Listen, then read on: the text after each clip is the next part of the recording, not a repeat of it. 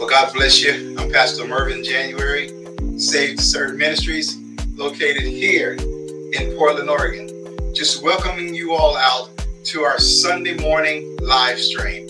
This Sunday at 10 o'clock a.m., we will have a broadcast with a word that needs to be heard. But first, do you want to be baptized? In the name of the Father, in the name of the Son, and in the name of the Holy Spirit.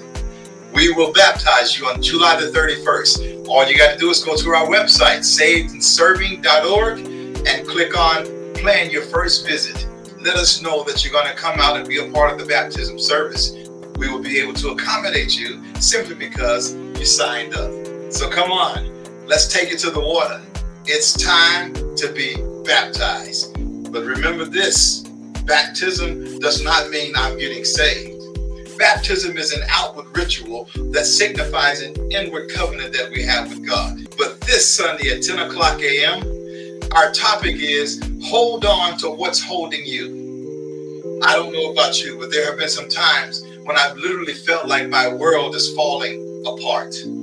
But the ability to reach out and call on the name of the Lord, the ability to read the Bible and speak scriptures over my situation, the ability to have some peace in me, even when I'm surrounded with confusion and chaos, only comes from my relationship with the Lord, because I am still learning, as I want to encourage you, to hold on to what's holding you.